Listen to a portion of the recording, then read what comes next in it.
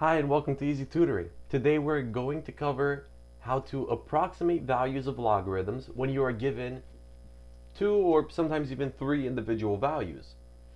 So when we're given these values, log base 3 of 2 and log base 3 of 7, we have to rewrite our logarithm in terms of these logs over here, and then we can simply substitute them with the numbers we know that they are equal to, and then that's how you get your answer.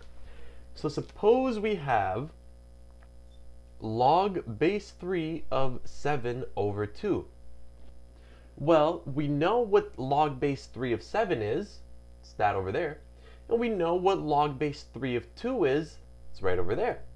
So all we have to do is split this logarithm up and rewrite it in terms of these logarithms right here. Well, I'm sure the majority of you are familiar with the logarithm rules of expansion and compression. So I will apply the rule of division. So when you have two numbers that are being divided in a logarithm, you simply subtract the two logarithms of those numbers. Not going to go into too much detail about this rule. I'm sure you guys are familiar with it. But now you can see we rewrote this logarithm in terms of 7 and 2, which is the numbers we have here.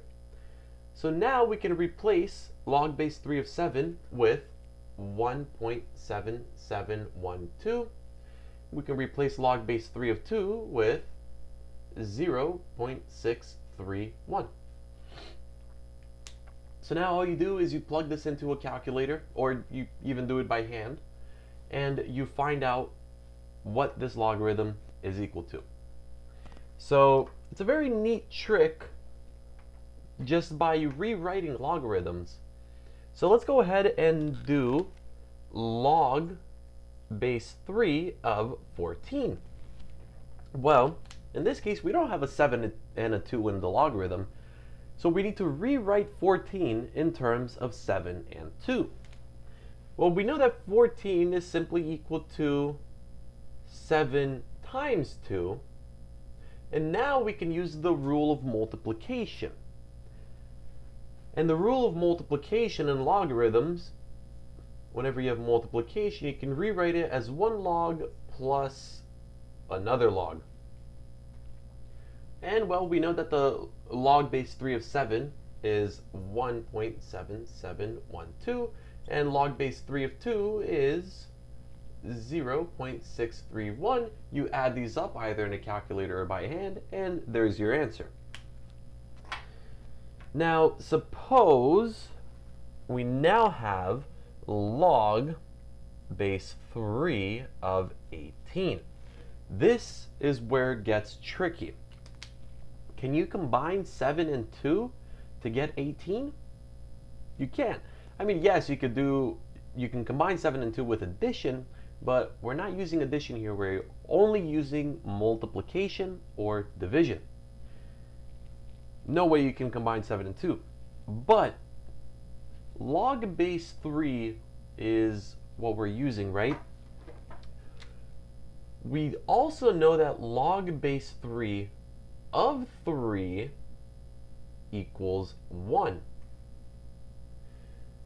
And we also know that log base 3 of 1 equals 0. This one isn't important. We're not going to use this one. But just want to show you guys the simple things we know about logarithms. This one is true because 3 to the power of 1 equals 3. So since we know this, not only can we use 2 and 7, but now we can also use 3. So if we know that now we can use 3, can we combine 2, 3, and or 7 to get 18? Well, 18 is equal to 3 times 3 times 2.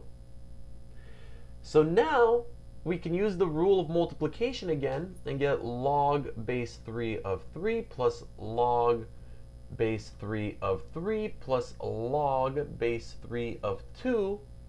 And then we substitute log base 3 of 3 is 1, so 1 plus 1 plus 0.631. And well, this one's easy to do. This is 2.631. Let's go ahead and do one more. Let's do log base 3 equals, I'm sorry, not equals, but we're going to do log base 3 of 2 over 3. 2 over 3. So once again, this is division. We use the logarithmic rule of division to split this up into log base 3 of 2 minus log base 3 of 3. And we know the values of these already. This is simply 0.631 from here minus 1 from here. Then you plug this into a calculator. We could do some mental math here, have a little fun. This is negative 0.369. So that is how you approximate values of logarithms when you are given certain values already. So hope you guys understood this. For additional ACT or SAT help, be sure to visit www.E-ZTutoring.com. Thank you guys, and good luck with this.